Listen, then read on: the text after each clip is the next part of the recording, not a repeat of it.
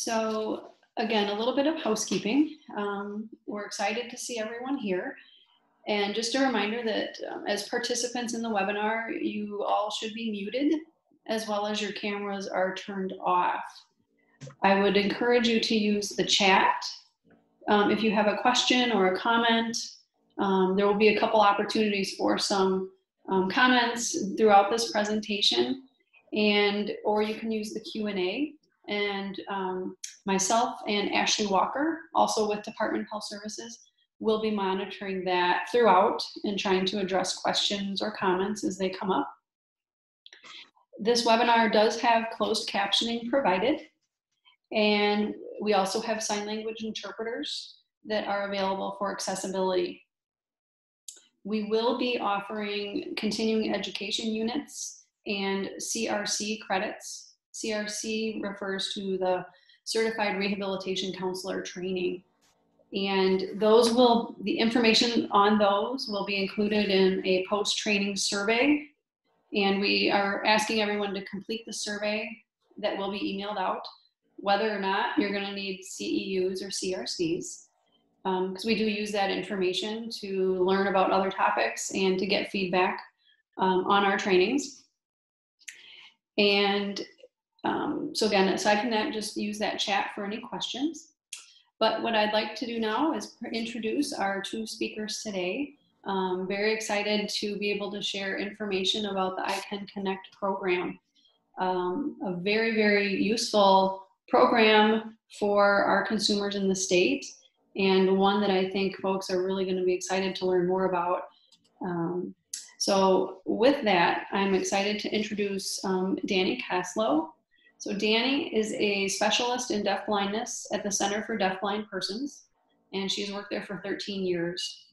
Since the program started, Dani has been the primary assessor and trainer of adults in Wisconsin for the National Deafblind Equipment Distribution Program, more commonly known as iCanConnect.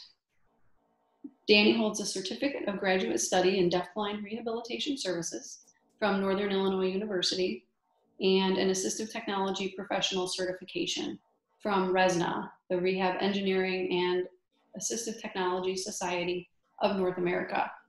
Prior to working at the Center for Deafblind Persons, Dani was a special education teacher in Milwaukee and Racine. Along with Dani today, we have Deanne Lautenbach. Deanne has been a specialist in deafblindness, a teacher and support service provider, SSP, at the Center for Deafblind Persons for 13 years. Deanne has a Bachelor of Science from UW-Milwaukee in interpreting. She also holds a post-baccalaureate certificate from Cardinal Stritch University in teaching. Deanne worked as an interpreter in the public schools as well as a freelance interpreter and taught in the West Allis and New Berlin school districts. Deanne has been working with the iCanConnect program since the first year it was established in Wisconsin as an ICC assessor and trainer. Deanne works primarily in the Metro Milwaukee area with adults and throughout the state with children. So I think we are in line for some good information today, and I'm going to turn it over to Dani and Deanne. Thank you, ladies. Thank you. Okay, good morning. Thank you so much for coming today. We appreciate it very much. We're very excited to share some information with you about the iCanConnect program and a little bit about the Center for Deafblind Persons, where we both work as well. The focus of today's topic is figuring out which of your consumers might be able to benefit from the iCanConnect program. And the introductions, I think that Laura covered them pretty well, but I'll pass it over to my co-host today, Deanne. All right, yes, thanks Laura for the introductions. We're gonna keep moving forward here.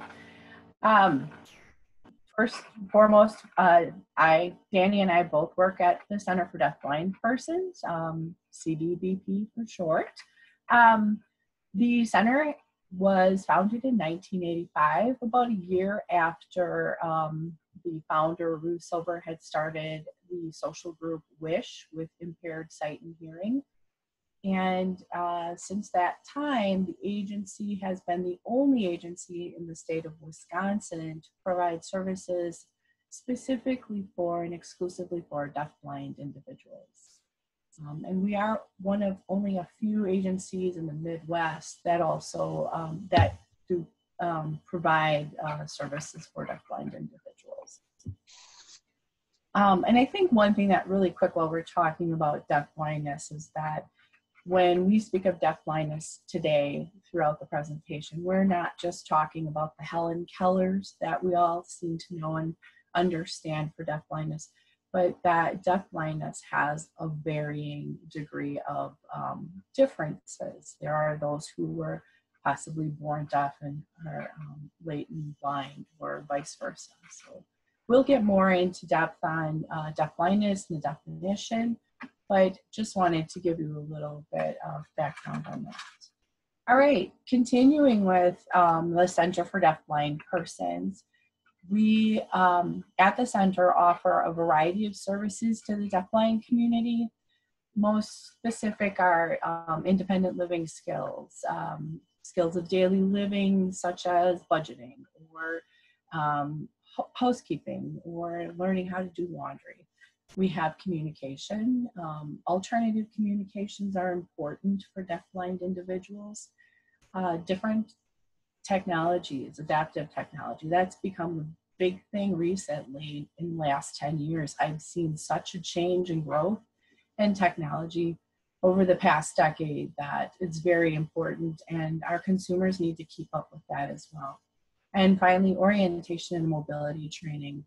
That's an important feature as well. And, you know, we think that deafblind are isolated, and all of these tools allow them to get out and to be, you know, very capable, independent individuals in the community. Other services that we provide are support group. Clearly, that's an important element. It's a great group that allows individuals who have similar issues to get together, problem solve, and to just share their concerns. We have a wonderful support service providers program through our agency. And for those of you who don't know what an SSP is, we do offer training in that, but it's for deafblind individuals to be able to get out into the community and to do independent activities, but with support. There is an individual who's with them, whether to communicate for or to just assist that individual in the community. Support service provider allows that individual to guide, to lead the activity, but to be able to be as independent as other individuals. And finally, outreach or professional development. Today is a great example of our professional development. We also offer outreach into the community in schools and to senior agencies. Right now, obviously, it's more remote, but we do provide a lot of education to individuals and to community groups to understand and to get better knowledge of the deafblind community. So we hope you've all heard of iCanConnect or ICC, but I'm sure what you know varies. And here's just sort of the quick summary about it. It is a federal program that's overseen by the FCC, the Federal Communications Commission, but it's run locally by each state or territory, and it's in all 50 states and the territories as well.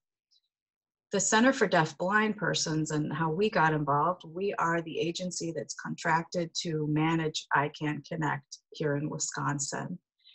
The program provides equipment and training for two-way long-distance communication, which we'll define later, and it is exclusively for people who are deafblind. Yeah. Sorry, had a little unmuting problem there. Today, Sorry, this technology is a little fresh for me, new for me. All right, today's objectives. What we are hoping that when you're done with this training today, these are some of the things we're hoping that you're going to walk away with. We want you to obviously learn first and foremost about the iCanConnect program. And hopefully, if you already know a little bit about iCanConnect, this will answer some of those questions. We also want you to know the eligibility requirements. You can't just be accepted into the iCanConnect program. There are requirements to be accepted.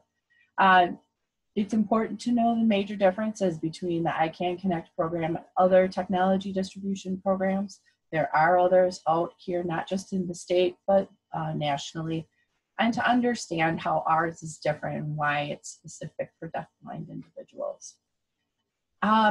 Again, what's important for you to know is how the deafblindness, the hearing and the vision loss combination has such a functional impact on distance communication, or even just on a daily living.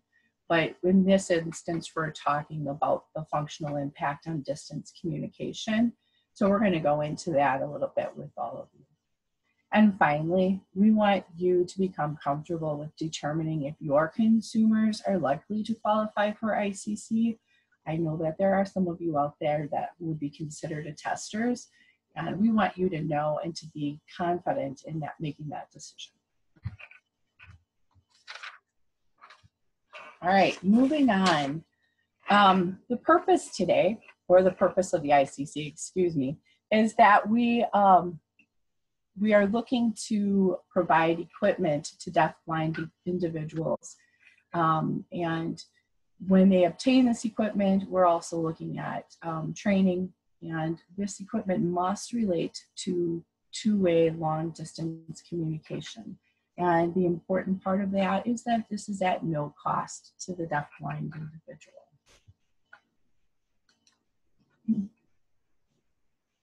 And what do we mean by two-way long-distance communication? That's important, especially with the iCanConnect program. Two-way long-distance communication, these are examples of, this is of some two-way communication, such as telephone calls, whether it's cellular or landline, an individual, a deafblind individual being able to make video calls, or to join in a chat, to send emails or receive, texting, Zoom, cloud meetings, relay services, instant messaging, and internet. So these are examples of types of long distance communication, two-way long distance communication. Right. And this is the important part, or all of it's important, but this is very important. The eligibility of the ICC, there are three parts, three requirements. Deafblind consumers must meet all three requirements. First, they must have a hearing loss. Secondly, they must have a vision loss. And third, they must meet the income criteria. And in this case, they have to be below 400% over poverty level. And an example of that would be a household of one at $51,040 for annual income, or a household of two would be $68,960 in an annual income. So those three requirements, again, are the hearing loss, the vision loss, and meeting the income criteria. Those requirements must be met for an individual to qualify for iCanConnect. Okay, people always want to know, what do the consumers receive, which is definitely a fair question. First, they will receive equipment, and that equipment meets the consumer's needs for distance communication. That might be different, that will be different for each person. There is no arbitrary dollar limit on the equipment. So in other words, it's not $2,000 worth of equipment for communication, but it is what it's determined the person needs for that communication. There's no specific equipment list. Instead, what the consumer gets is determined by, first and foremost, what does the consumer want to do with the equipment? all of those ways of two-way distance communication that Deanne mentioned earlier, they're not going to want to probably do all of those things, but which ones do they want to do? And also, where do they want to use the equipment? Will they be using it in their home all of the time? Or will they be in the community or other places from time to time using the equipment? And then from those things, a custom solution is built for each consumer. The other major thing that they get besides the equipment is the training. They're not just given or sent a box of equipment and said, well, good luck putting that together. They're given help setting up, and they're given training as needed to achieve their goals for communication.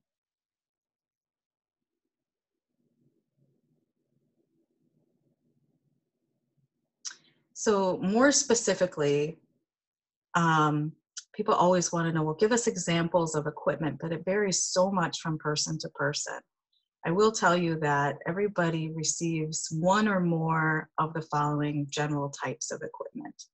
They will receive a main device, and that could be a computer, that could be an iPad, that could be a Braille note taker, it could be a cell phone, it could be a landline phone, and it may be more than one of those depending on what the needs are.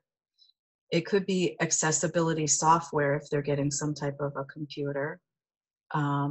Accessories, we're big on making sure that people have cases and things like that to protect their equipment.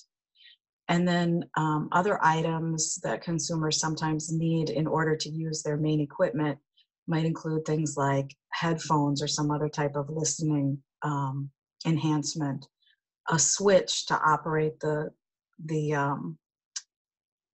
equipment if they have other disabilities, a Braille display, for example. And in bold, because we can't say it enough, all of the equipment is custom selected for the individual consumer. All right, so this would be our first spot where we'd like to ask if you have any questions of us. Dani, this is Laura. We did receive one question. Oh, great. And I think it's more related to the services overall for Center for Deafblind. But is there transportation available for the deafblind individual to obtain mobility training at the Center for Deafblind? The student lives in Kenosha. And if it's a complicated one, I can connect this person with you post training that, you know, maybe you can reach out as well. That would be a good idea.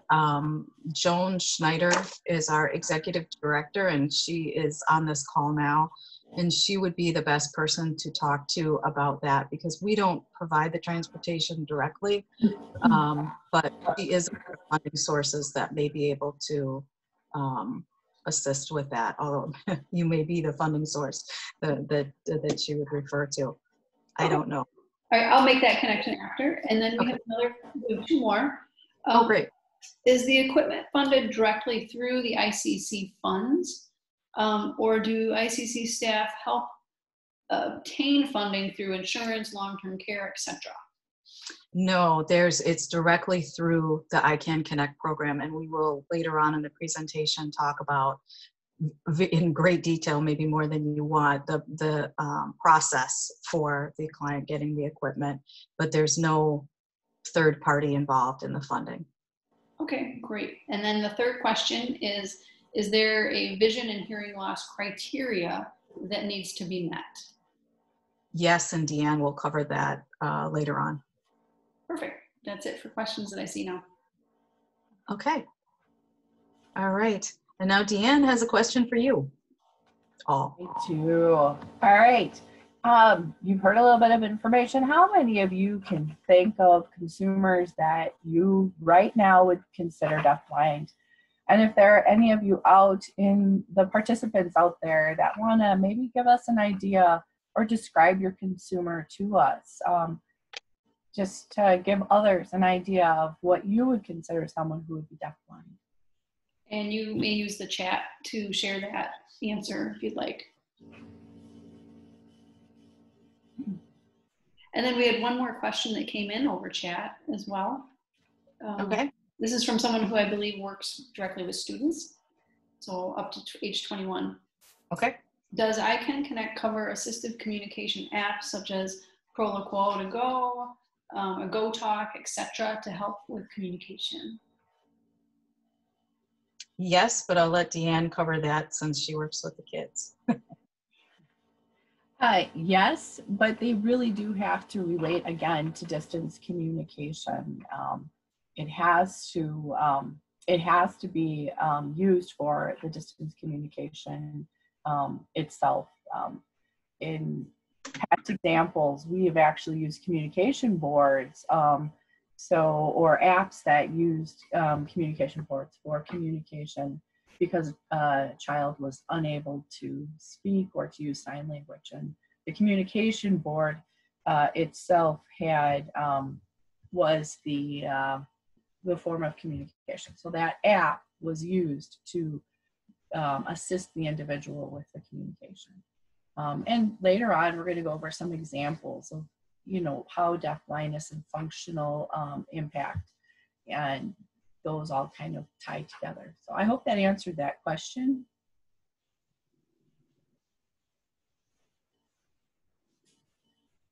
We had one more question, and I actually just answered it, but someone was asking whether if someone was enrolled in a long-term care program, would that impact their ability to apply? I saw that your answer was no, it would not, and you're absolutely right, but I'm really glad that you read that question out loud, because that's one that we didn't include in our presentation, and now we will from now on. The long-term care is a problem for some other programs, but not for iCanConnect. Great. And we've got a couple examples that have been shared that I can read out loud. Oh, great. So someone indicates, I have several clients who have cerebral palsy that have severe to profound hearing loss and cortical vision loss. Would they qualify? That was one. I was asked. That was more of a question. They may qualify. It's going to depend on how the combination of vision and hearing loss affects their functional ability to use the equipment. And I think you'll get a taste for that later in the presentation. If not, please contact me after the presentation at any time. We'll have our email address available to you and phone numbers and so forth. Probably. Okay. And then we've got a couple other comments. One is in answer to Deanne's question was yes, one consumer meets the qualification, wears hearing aids in both ears, blind, did use a service dog until the dog died, lives independently now in her own home. So there's an example of a consumer that would apply. And then I work with elderly individuals with both hearing and vision impairment. Some are veterans. Would these individuals benefit from the program? I have two consumers that I can think of. I work with elderly and physical disabilities. For my elderly folks, it is usually macular degeneration that has progressed along with hearing loss related to aging. So we do have some folks out in our audience that are identifying some consumers as you guys are presenting. So that's great. Oh, go ahead, Deanne.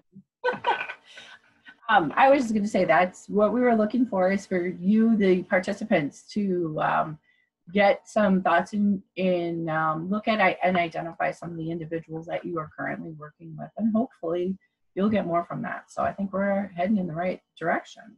Definitely. All right. From now, hold on to those thoughts. We might give you an opportunity later to give us some more ideas, but we want to keep going so we don't run out of time here. All right. So I've been asked before, why is there a program specifically for deaf-blind people? Can't they just go to a program for the deaf or a program for the blind? And really, it's because of that functional impact of the disabilities combined that I was referring to with the question regarding the consumer with cerebral palsy. what the functional impact means in this case is that it's very difficult for someone with both hearing and vision loss to compensate for one of those losses with the other. And we thought the best way to illustrate that would be with some real life examples. So here are some real life examples. All right, our first consumer is Steve. He is a deaf individual and he wants to use a phone. The obvious solution for any deaf individual, for most deaf individuals, is to use a video phone. You can, get on the video phone, chat away. The problem that we have is that Steve has no usable vision, so a video phone is not a viable possible solution for him at this point in time. Right. Just keep that thought in your head. Mm-hmm. Yep, our second consumer we'll call Shirley. She is hard of hearing. She wants to use a phone, and actually we tried an amplified phone with her and it worked quite well, but she couldn't hear it ring without her hearing aids. The obvious solution is a flashing ringer. That's a very common solution used by deaf or hard of hearing individuals. But for Shirley, she also has a visual field loss, which means that she's got essentially blind spots. And so she is not consistently able to use a flashing ringer. So that was a problem. And the third consumer? The third consumer is Andrea. She's blind. She wants an iPhone like many of the next generation do. And for this, an obvious solution for a blind individual is to modify by adding speech.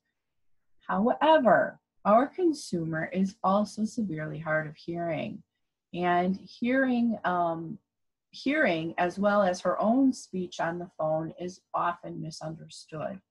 So that we need to look at something different maybe for this consumer as to adapting to her hard of hearing, or her hearing loss, excuse me.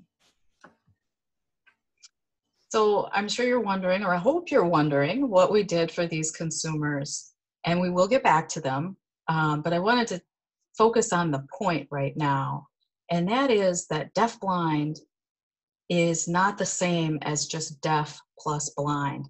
It's almost more like deaf multiplied by blind, because of the additional problems that combination creates. You cannot make up for the hearing loss with vision and vice versa.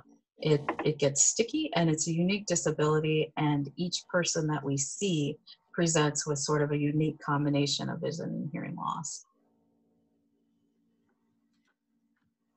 All right, with what we've told you, we're going on now to talk a little bit about definition of deafblindness. And this is for the ICC purposes, just so you're aware, the information that handouts that are provided with this presentation, that there's a handout that the application, for iCanConnect does give the HKNC, or Helen Keller National Center's definition of deafblindness in its entirety on in the application. But for our use today, we made it a little bit easier for you as well as myself to understand. There are three parts to define a deafblind individual. First, the consumer must be deafblind.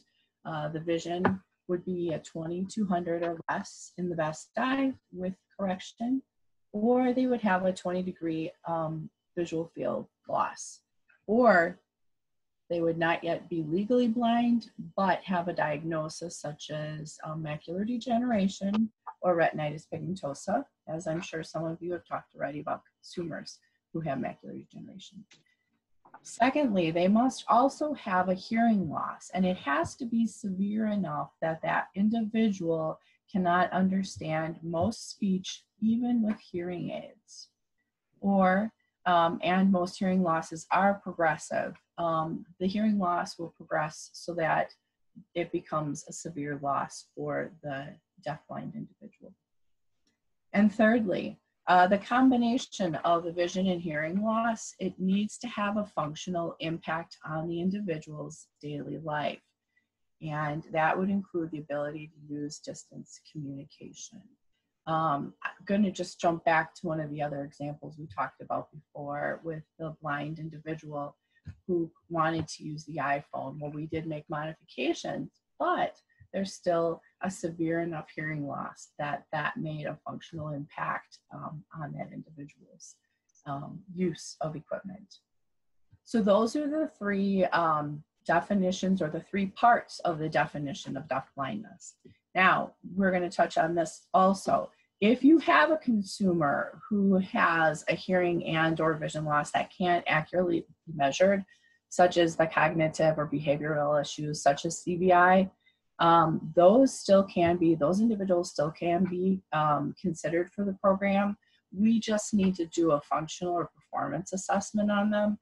And it's a little bit different, but we're able to still reach out to those individuals that the vision hearing loss are differently related. All right.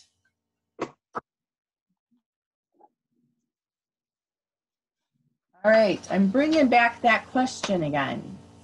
Now, we've gone through the definition of deafblindness, and I just want you to think again. If you can think of other consumers now that we have given you this definition, who possibly would qualify for iCanConnect. I'm going to give you a minute. If anybody can think of other people or want to ask a question about it at this time, you can go ahead and do that.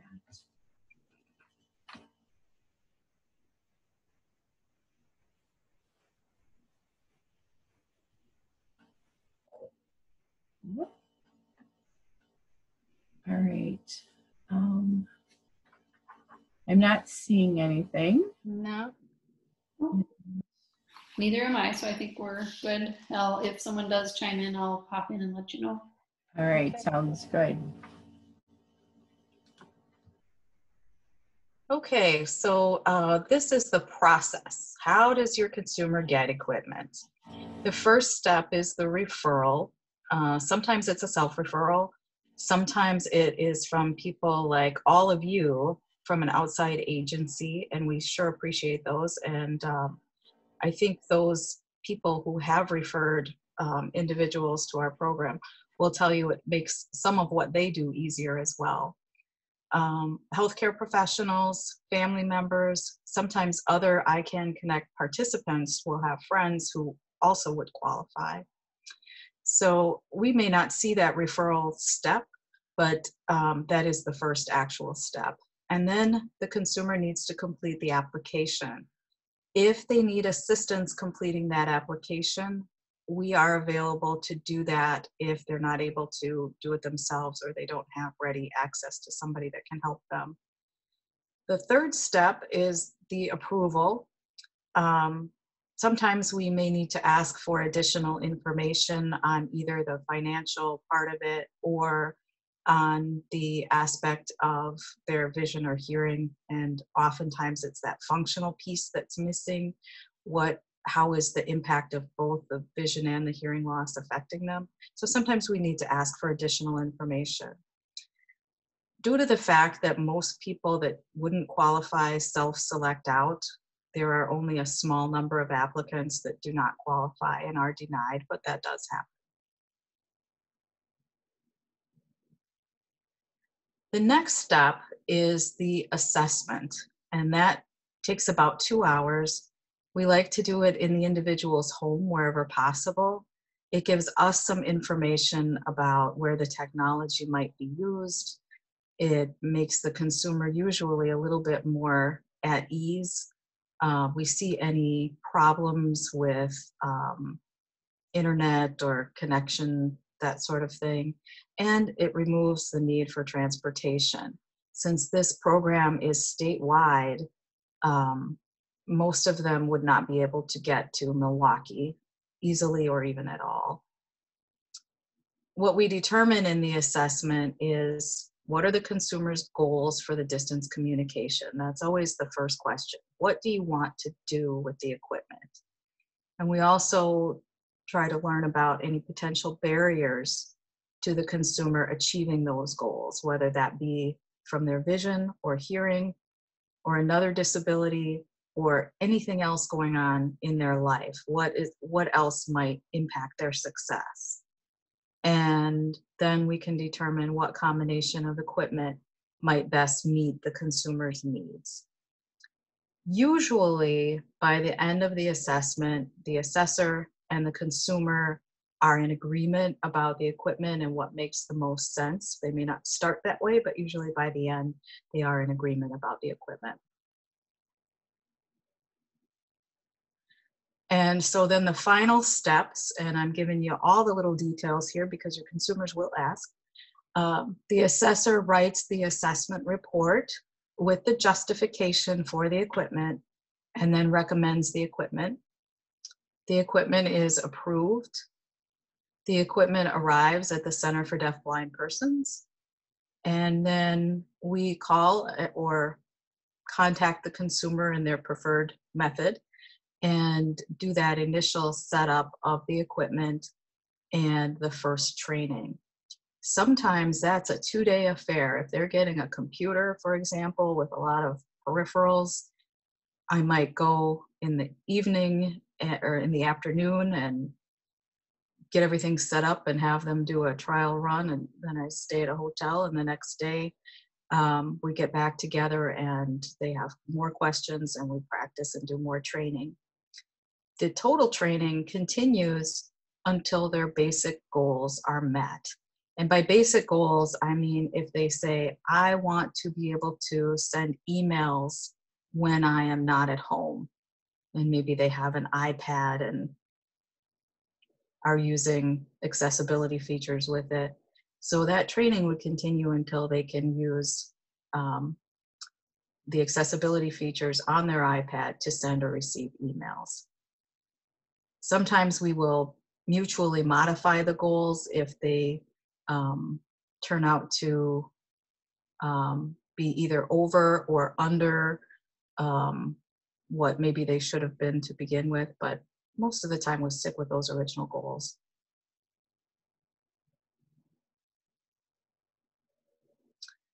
Okay, and consumer follow-up. When does their case close? This is something that we don't list as being a difference, but this is different about our program too, I think. Consumers can get help using their equipment that they got from iCanConnect for distance communication, either while they're still working with a trainer during that initial goal meeting point, or at any point in the future. They can request a reassessment at any time. The most common reasons are changes in vision, hearing, or changes with the equipment, not changes, but changes in their ability to use the equipment itself. Either, for example, when an iPhone is retired and is no longer supported, then we'll get them a new one. The answer to the when does their case close, we never close cases, although when we've had consumers pass away, then we do mark them inactive. So now we have some real life examples of how people have had changes in their lives and needed to modify their equipment a little bit. Great. Dani, can I back up a little bit? In our questions, there is a question here that said, would there be additional supports for data renewal, upgrades, updates, etc.? And this might be a good point to answer that. Yeah, we some of the accessibility equipment, like software, have the option when you purchase the software to purchase upgrades, and we do that automatically, like with Zoom Text, Fusion, and JAWS.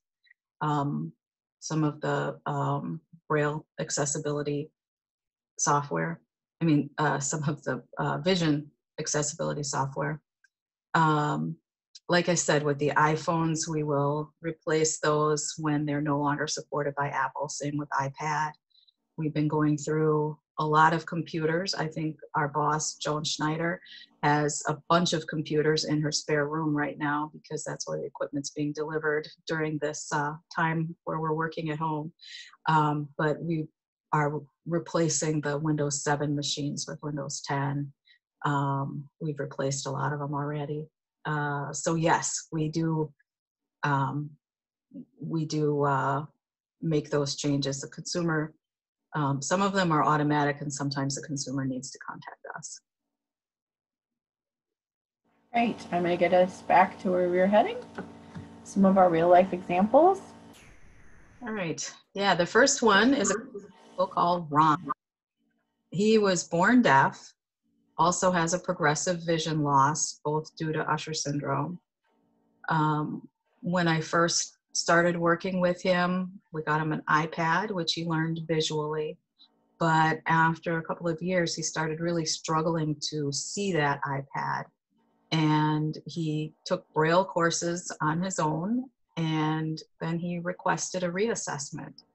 And in the end, he obtained a Braille display from iCanConnect that he uses daily with his iPad, and he's become very adept and much faster than he was with the iPad at the end of the time he was using it visually.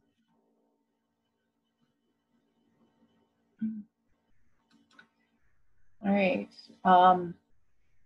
Moving on to the next individual. This is Peter. He was born hard of hearing and low vision. And he has a progressive hearing and vision loss. And when we first started working with him, he was using a computer and a Braille display and really struggled with that. Using the keyboard for input and just struggled with the computer technology itself. It almost seemed to become too much for him. What ended up happening was we were able to obtain an iPhone and Braille display for him, and currently he uses it on a daily basis. It's quite amazing how well he does. I mean, he can email, he can use social media. He is very up on even just following news and current events. Very impressive, and even his skills are almost surpassing our own as far as knowledge of the iPhone and Braille display.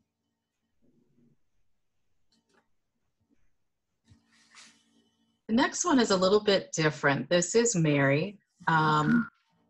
When she has a form of Usher's, and she's born hard of hearing but had a progressive hearing loss, and by the time I met her, she was deaf. Also had a progressive vision loss, and we started her with an iPad, which she learned visually. As her vision began to deteriorate, she got cochlear implants because she was worried about being fully deafblind. And she worked really hard with those cochlear implants and did very well. In the meantime, her vision loss continued to progress. At this point, her hearing is now better than her vision.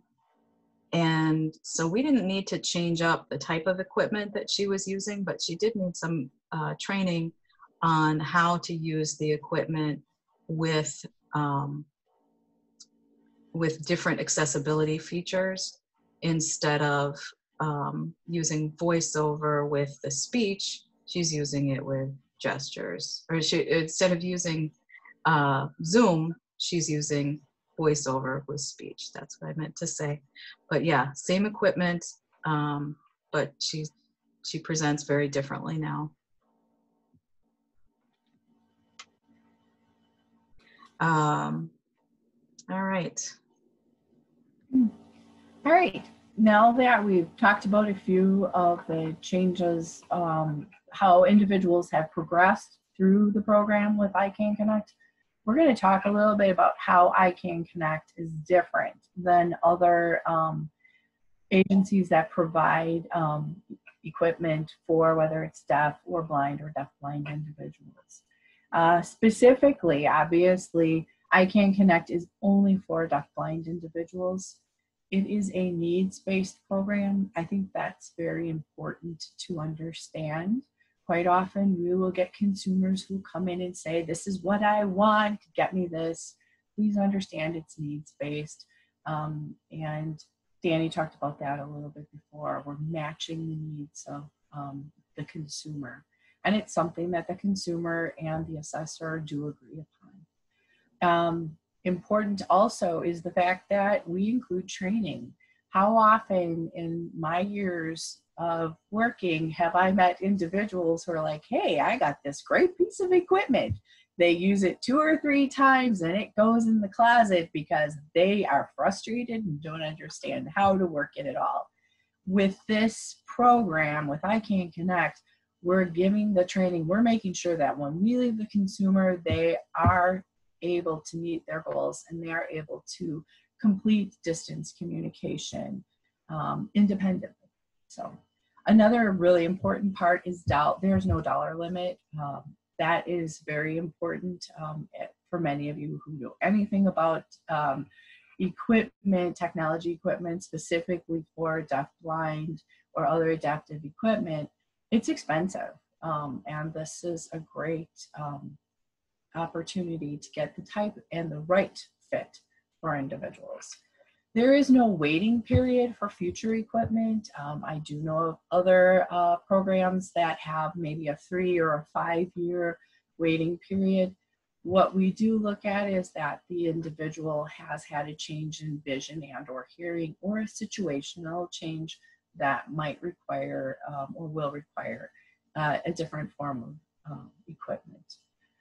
And finally, not most important, but finally is the copay. A lot of programs do expect a copay, and in this situation, there is no copay, no money down to get your equipment or to get your application in, and that's very important. So the deafblind consumer pays nothing for what they're receiving: the equipment, the training, and the opportunity for the distance communication.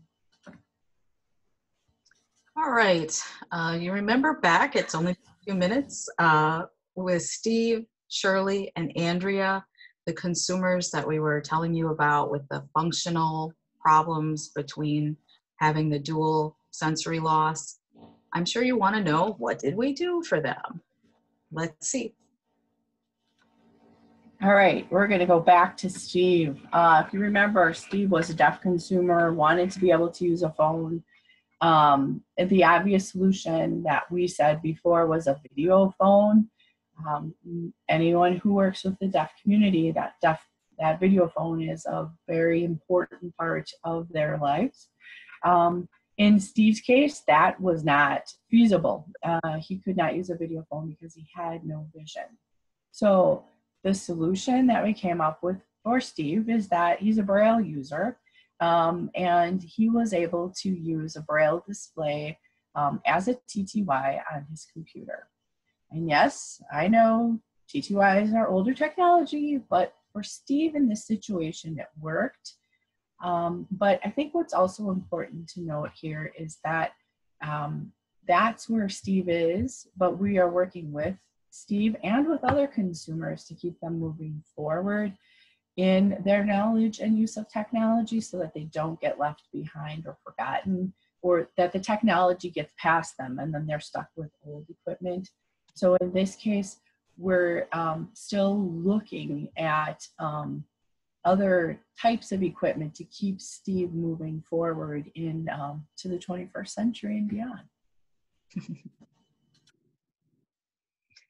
That's a good point, Deanne, because you can tell a consumer what you think are the best options, but if they have a different choice, sometimes using that different choice is the right choice. And if you have the ones for backup in case that older technology stops working for them, then you're set. The second one is Shirley. She was the hard of hearing consumer who wants to use the phone. She could hear fine on the amplified phone, but she couldn't hear it ringing without her hearing aids. And she wouldn't be able to see the flashing ringer consistently. What we did, I learned that Shirley only takes off her hearing aids while she sleeps. So a bed shaker that works with her clock vibrates and alerts her when her phone is ringing at night, which was her main concern, that she would miss an emergency call. And that wouldn't work for somebody. I know several consumers who take their hearing aids off as long as they're home alone. So that wouldn't work for them, but it worked for Shirley. All right, and the final consumer we talked about was Andrea. Again, she is blind and wants to be able to use an iPhone. I think, you know, so many younger individuals want those iPhones. We were able to modify the phone so that she was able to hear it using speech. However, she was severely hard of hearing, or is still severely hard of hearing. So the solution for her was to get headphones. And in this case, we used bone conduction headphones. That headphones allow her to be able to hear and understand when using the phone. It also allows her to respond correctly to what she's hearing.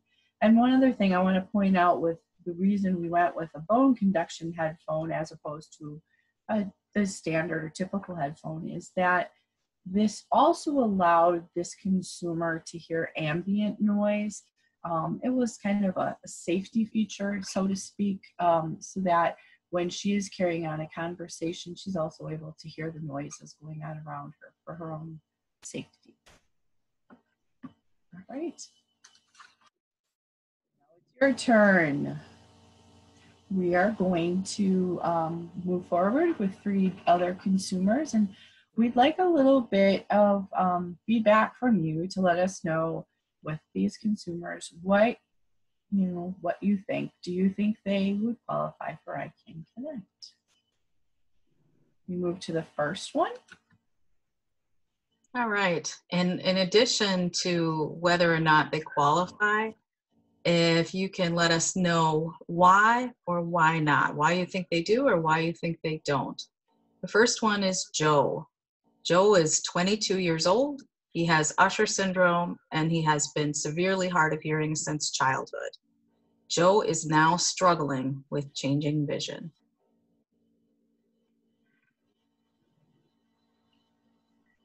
So folks this is Laura, you can go ahead and use chat. Otherwise, down at the bottom, when you click participants, you should see an option to do kind of a yes or no check following your name. And then visually, we'll be able to see that as well. And we've got one chat. So Molly says, I guess I would ask what the vision diagnosis is and what is he struggling with? Okay, good questions. The vision diagnosis would be retinitis pigmentosa, because that's the vision loss that goes with Usher syndrome. And I will give you the hint that that is always a progressive loss. Does that help from that same, oh, then yes, okay, I saw it, then yes. And then we did have there's another question that someone's asking, would someone with an auditory it's not necessary to this, or connected to this example, but would an auditory processing disorder qualify a consumer? And I've had that question myself before related to TAP and other telecommunication funding. And what was the outcome in those situations? I don't think we've had that come up. And I would have to really reach back on that. I just know it's come up, but I believe those few did have alternative funding options. Okay. They were seeking employment, so we were able to work with the Division of Vocational Rehabilitation. Yeah, I think we would need a good bit of documentation to make it work, and that functional component, the functional impact, would be probably the key piece to that. And that is one thing on these examples. There are definitely some gray areas. So don't be afraid to offer a question with a real consumer. Do they qualify? Don't they qualify? And we'll work on it and let you know whether it's worth applying or not. Usually it's worth applying. And a couple of folks have said that he has the hearing loss and the progressive vision loss, but really how is it impacting his communication? So they've clued into, it's not just those diagnoses, it's that functional impact. Yep. That second sentence, Joe is now struggling with changing vision, gives a definite clue to that it is causing some kind of a functional impact.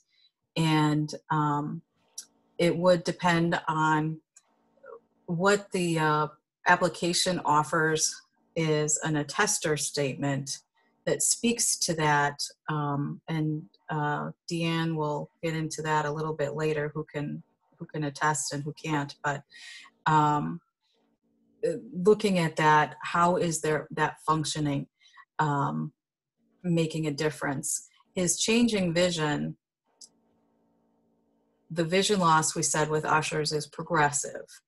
So that means he's going to qualify under that progressive condition, likely to lead to legal blindness and the severely hard of hearing. We just need that functional statement to tie it all together, but almost certainly this consumer will qualify. Great. And then we had one additional comment from Andrew. Yes, it would be good to teach the technology before additional vision loss occurs. That's true. And we do assess for where they are now, not where we expect that they might be later, because they need to use the equipment now too. So yes, I knew that the consumer, Ron, who was using the iPad visually, would probably need a different method of communication later on down the road and not too far down the road, but he's still got an iPad to use visually because that worked for him while he learned Braille. And then Joy remembered one additional thing that has to be considered is whether he would qualify financially. Yeah, we're sort of assuming the financial for just these examples, but you're absolutely right. And gold star for you for that one, because that will show up on the questionnaire for the CEUs or I forget what the DVR version of CEUs is, but what is it? The CRCs. All I'm getting is echoes, but the other thing, the CEUs and the whatever it's CRC. CRCs, yes, sorry. And Joy would get chocolate if we were in person, but exactly, yeah. Exactly. We'd be throwing little snacks at you. Anyone else want to chime in? I'm going to, I think, move on to the next example we have here. I think we're good. All right. Harriet is the next individual we have. Harriet is 90 years old and wears hearing aids. And every time you call Harriet, you realize you have to raise your voice when you're speaking to her on the phone, talking a lot louder each time. Harriet also has stopped going to the eye doctor years ago because her glasses were no longer working for her. Does she qualify, and why or why not?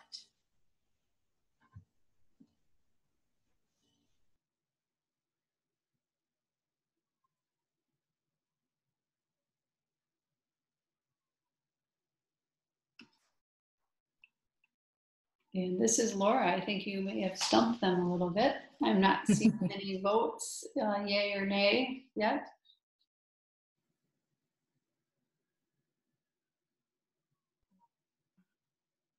Well, we got a couple. We got a couple. Okay. So Molly says I would get the info on her diagnosis because she probably has some visual impairments that impact her functioning.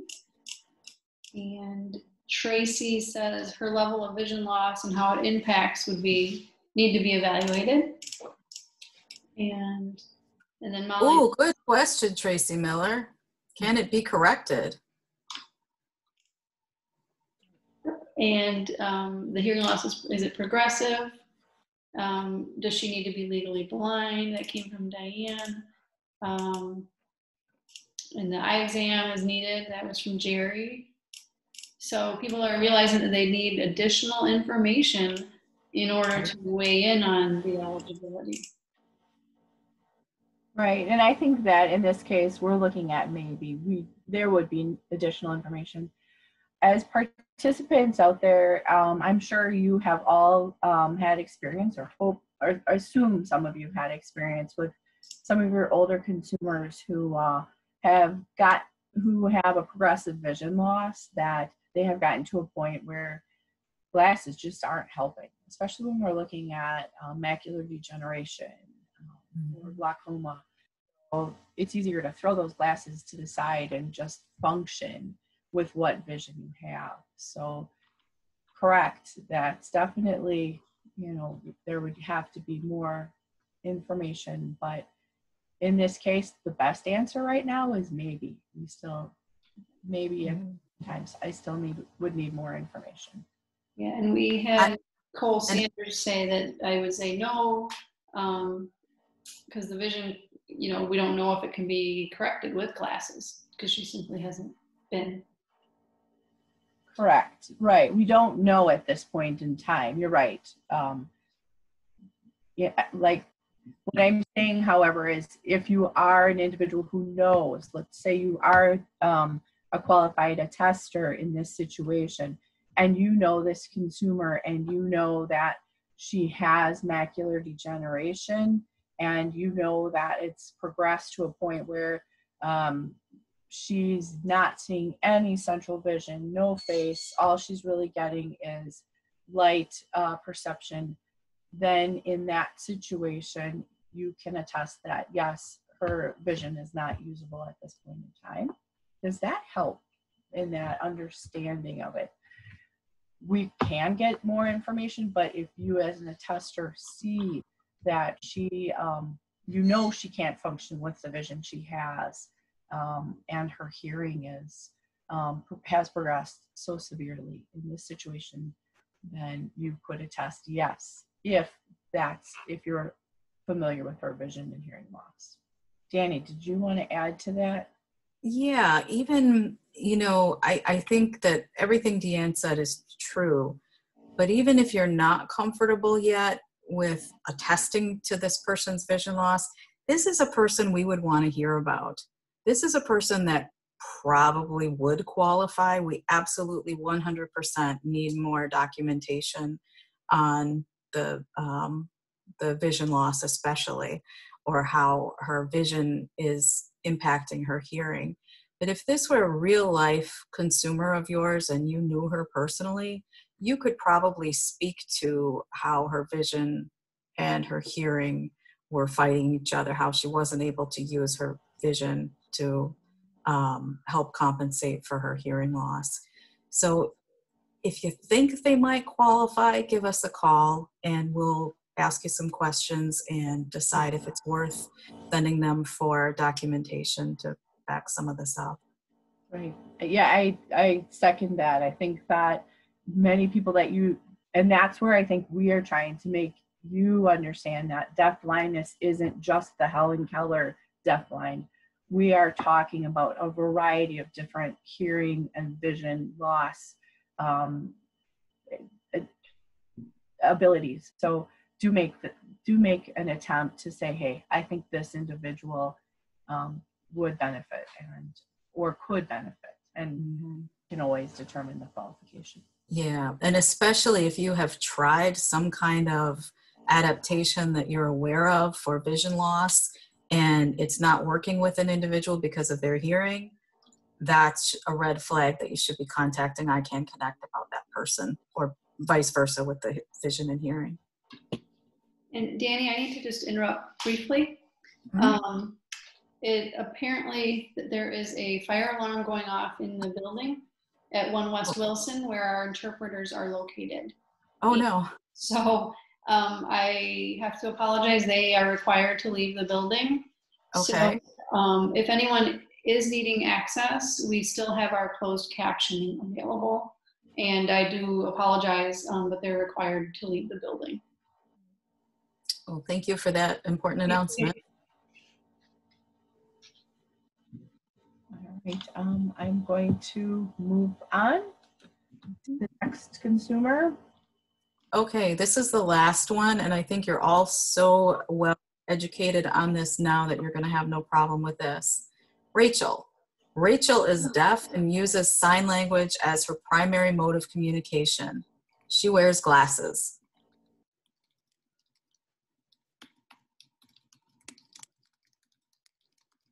Comments? Nah, says Mom. Yep, that's, well, she could. We just don't know. It's not a no. It's not a no. It's a maybe. She might qualify. We don't know why she wears glasses. Lots of legally blind people wear glasses. Our old boss, Paulette, she wore glasses, legally blind. So we don't know. We don't have enough information here, but she might.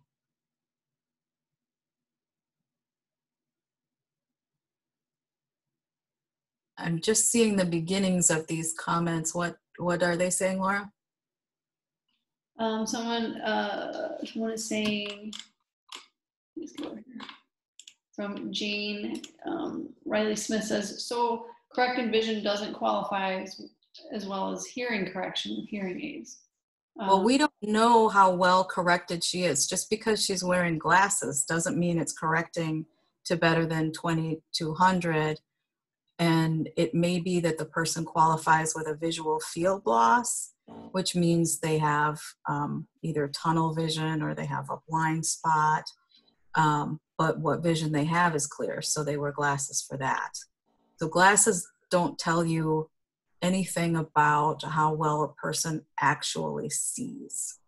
They just tell you that there is probably some vision there. Maybe they're decorative. They could be decorative. They could also be protective. People with no usable vision will wear glasses, especially tinted or glare reduction, just to protect their eyes due to different conditions. Right. Good point. That's true.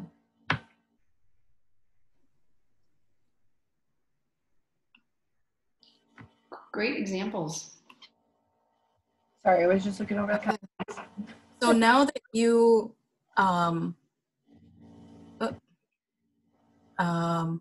so there, yeah, I just saw the first part of that comment.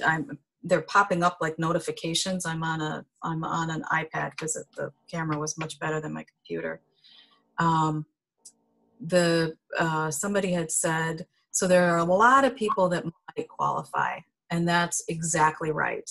If you are unsure, if you think they might qualify, please let us know, and we'll help you determine whether or not you should, let the person know about the program, or whether we don't think they qualify, or what kinds of documentation we might need for them to qualify. But now that you have an idea of who might qualify,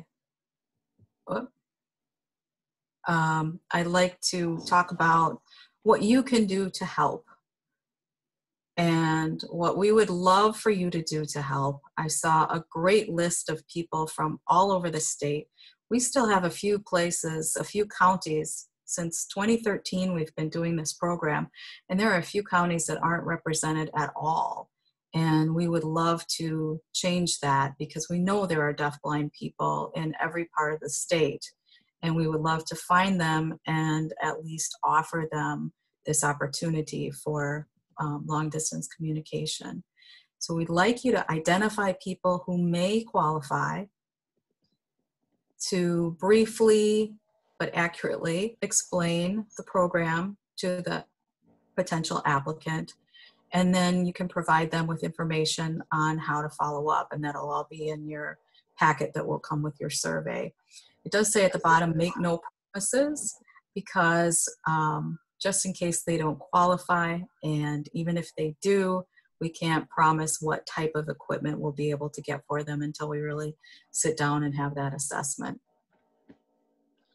And Dani, we had a comment in chat saying, I work with someone who wears thick glasses and is deaf, also has very limited English, and I suspect that there may also be learning disabilities but don't have documentation. Is that person worth it to refer?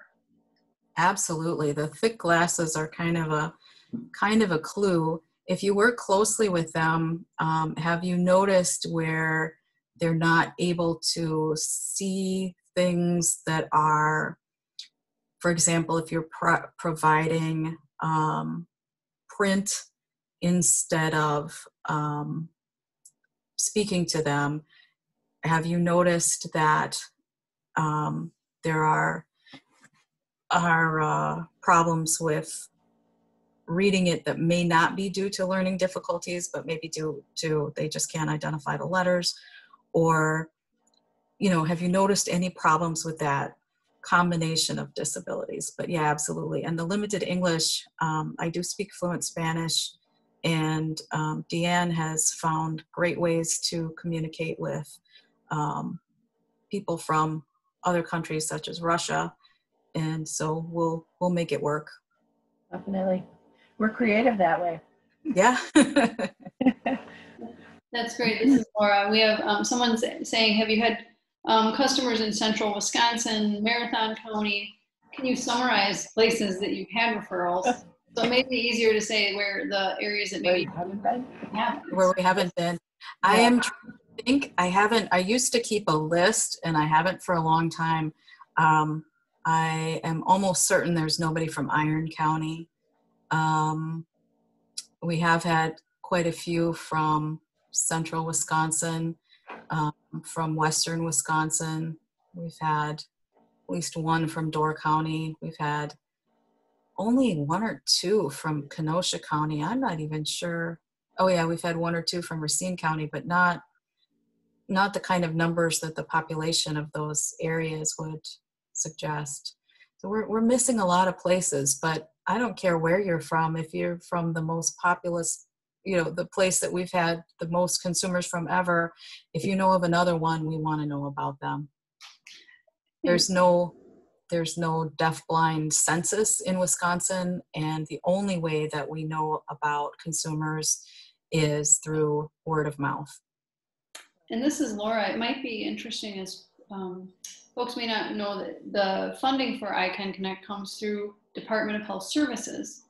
And it might be interesting, Dani, as part of my audit process, is to generate annually a kind of a heat map of where the consumers that you folks are serving are located, just county-wise, so that, it might show some shift.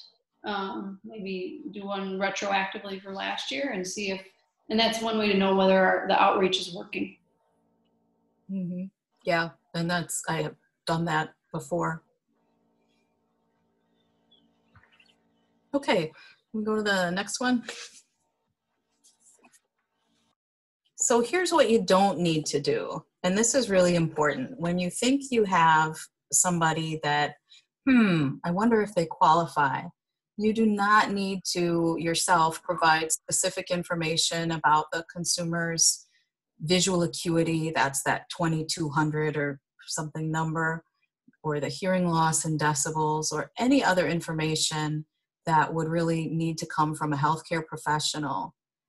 You do not need to get or provide us with medical or financial records, and you don't need to know what kind of equipment the consumer might benefit from. We can do all of those things. Now, if in the course of working with the consumer, you have some of those documents and you have a release from the consumer to share them, by all means, that will speed up the process for the consumer and for us quite a bit. We'll definitely take that, but we're not asking you to do that. Okay, yeah. Sorry. That's okay. You may assist the consumer with the application. Like I said, we can do that if that's not something that you're able to do with them. But we can do that. You can assist the consumer with obtaining information. You can contact us for guidance anytime. The big question, do you think this consumer is likely to qualify? You can ask us to send an application in large print, in text only, in whatever format the consumer would like. We can speak with your consumer. You may also write and sign the attester statement that's on the application. What that is you're attesting to the fact that the individual has a combination of vision and hearing loss that will qualify them for this program. And you also provide a little functional statement of examples of how that combination of vision and hearing loss gets in the way of their communication long distance.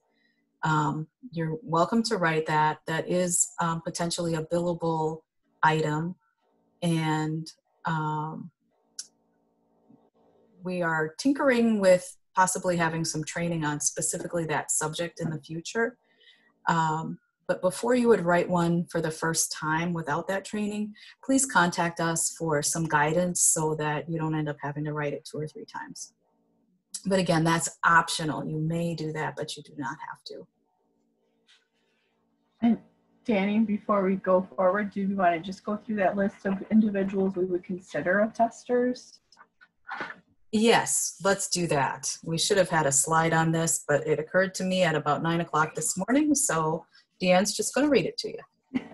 All right. An individual individuals who would be considered attesters would be an audiologist, a community-based service provider, an educator, a hearing professional, an HKNC representative, a medical or health professional, school for the deaf and or school for the blind, a specialist in deafblindness, speech pathologist, state equipment assistive technology program, some vision professional, and vocational rehabilitation counselor. So that's just a list of the individuals who would be eligible to sign as attesters. Again, I'm going to reiterate what Dani said, that if this is your first time signing as an attester, please make sure that you contact the center just so that you can get guidance on the process and, making sure that everything's going to go smoothly. All right. If you have any questions on it, again, we will have our contact information at the end. Please make sure to feel free to contact either Dani or myself for more information. Give me a second. All right. Today we threw some very specific information at you, and we're going to do a little recap and hint, if you're getting your CEUs or CRCs, we're going to just recap some of the objectives that we've talked about before. First and foremost are the 3 eligibility requirements. These are very important. The individual must have a vision loss. The individual must also have a hearing loss, and they have to have a proof of income to meet our income criteria. We do require documentation for the income criteria or proof for that. All right, so those are the 3 eligibility requirements to be part of the ICC program.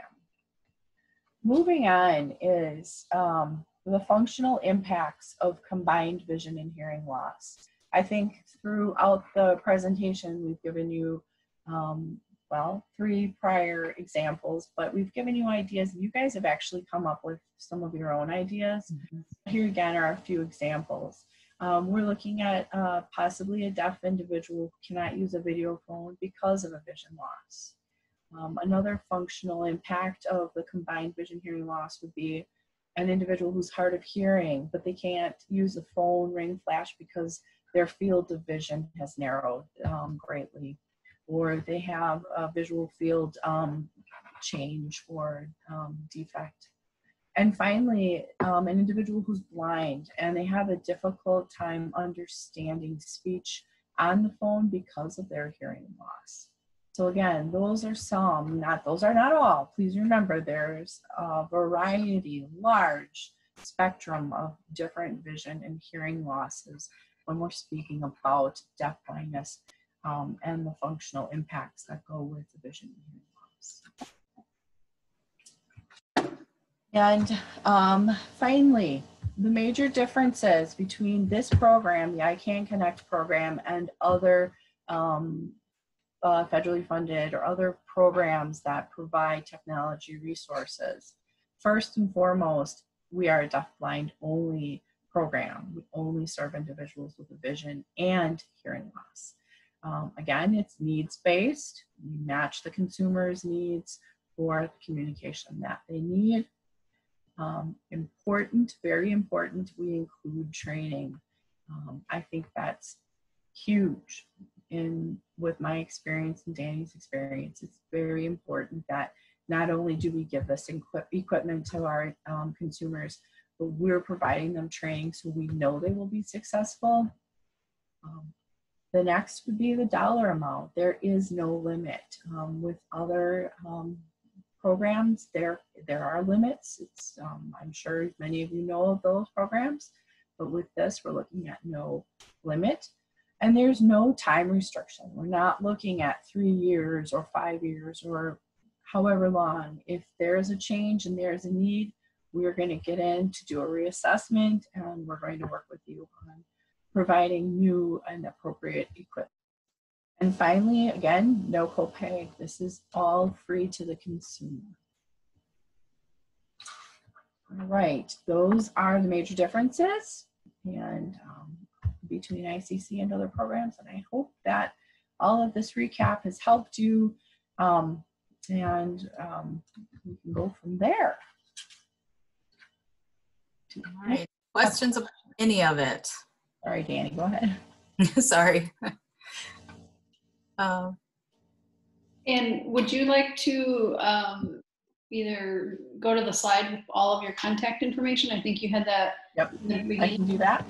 Go right there so everybody has that contact information. And mine says temporary. That's my work cell phone for right now.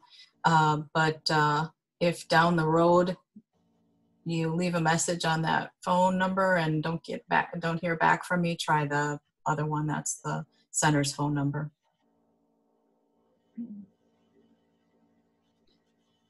And this is Lauren. I'm not seeing additional questions at this point.